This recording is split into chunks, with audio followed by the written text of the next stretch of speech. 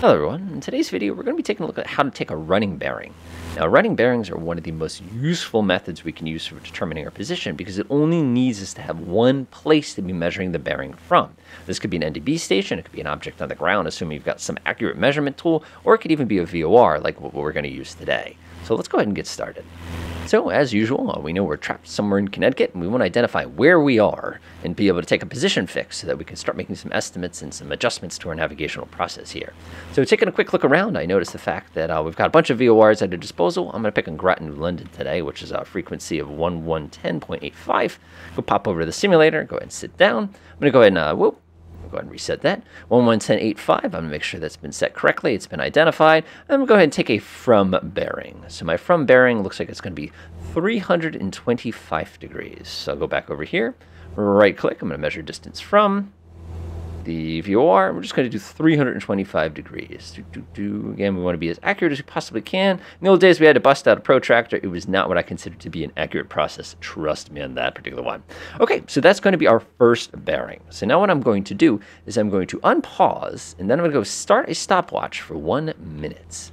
Now, what we're doing here is we're basically going ahead and establishing some distance. Now, you're probably wondering, why are we establishing some distance? The reason we're doing that is distance over speed times time equals distance. And so if we can figure out what our speed is going to be, we can reliably identify how far we traveled, measure our rate of bearing change, and then poof, instantaneously we know exactly how far away we are from the object.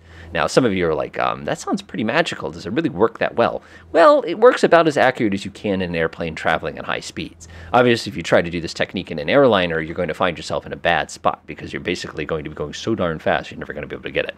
So now I like to play the little twiddle game here. So we go ahead and tweak the knob. And go ahead and give it a couple tweaks here, a couple tweaks here. You can see it's chilling right around 329 degrees. Again, if you have no movement on this needle, that is a problem. So basically, right when we get up to 60 seconds, we're going to go ahead and freeze times, and we go ahead and take a look at what our final reading is. Pause. So it looks like our final reading is 330 degrees. So I'm going to come back over here. I'm going to right-click, measure distance from, and we're going to say 330 degrees. See how this works? 330 degrees. Ding! So we know mathematically we have to be somewhere on this second line. It's the only way mathematically possible that we could measure 330 bearing. The problem is we have no idea where we are along this particular line. Now, that sounds like it's a problem, but it's actually not. So if we can figure out how fast we're traveling and how long we traveled, we know where we are by mixing those two lines together. Coming inside the aircraft, I noticed that I've got an airspeed here of about 110 knots. If I actually take a look here, I've actually adjusted my true airspeed indicator right here. You can do that with this little knob here by taking the outside air temperature, which is 5 degrees Celsius, putting it directly over my altitude of 5,000 feet, and determining that my true airspeed is going to be right around 121 knots. Now, we need to adjust the true airspeed for wind, which we've done it, and look at that. And now I can calculate my ground speed as being 125 knots. Obviously, the calculation is a little more involved. So 125 knots, what does that mean to us? Well, we know we're traveling due east at a speed of 125 knots, and we know we've traveled for 1 minute. So if I see how many minutes are in an hour, that tells me for every minute I travel 0.016 times an hour. So if I multiply that by my speed, I'm going to go confirm that I'm correct the first time. It's 125 knots. Boop. That tells me I've traveled 2.1 nautical miles. And I know I'm traveling east. So if I right click, measure distance, and do exactly 2.1 nautical miles traveling straight east, I know that I've traveled something that looks like this. So you're sitting there going, oh, okay. So you're telling me if you've traveled this distance and these are the bearing changes, we just need to find the spot on this line where we can go ahead and cross these 2 points across so that we know that that's exactly how far we've traveled. Now, that doesn't sound like too much of a calculation here, and you're sitting there looking at these two lines going, well, it looks like you're probably somewhere up here.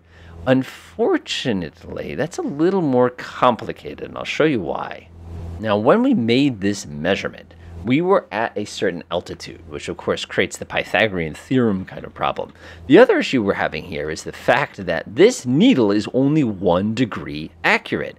which means that our total calculation can easily be off by a maximum of 4 degrees, which means that our total calculation at a distance of 60 miles could be off by as much as 4 miles.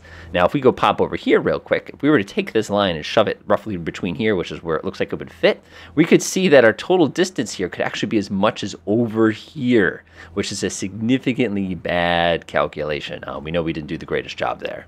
So unfortunately for us, when we go to do this, we're going to have to take that into account when we do our fix. So the first thing we do while we're doing a running fix here is we're going to go ahead and guess where our position is. Now, looking at this total plot, normally you would have a dead reckoned position. If I had to guess, I'm going to predict that we're somewhere right around here. Again, this is based on what my dead reckoned position is. I have a fix from earlier. I know I've been traveling roughly on this heading like this, so I'm guessing that I'm probably somewhere in here.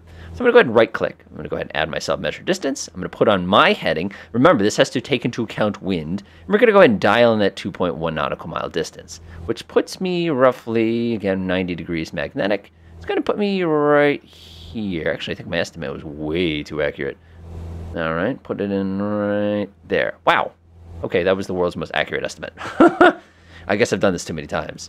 Okay, so now that we know that this line has to somehow match these two, we need to figure out where on this line we actually are. The way we do that is we simply, if this did not cross evenly, which in our case it almost did, we simply draw a line parallel to your first line that goes through this point. And wherever this point crosses that parallel line, we're good to go.